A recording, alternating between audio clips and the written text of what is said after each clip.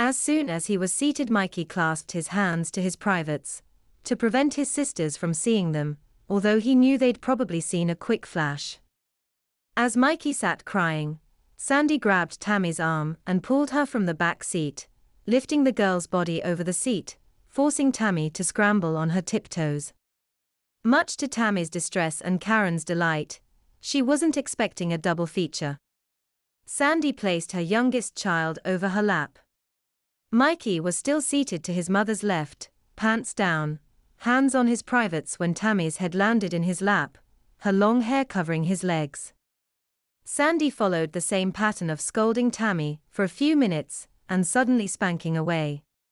Again, about 25 spanks fell in a 3-minute time period. Tammy kicked and squealed while Karen sat perched in the front seat.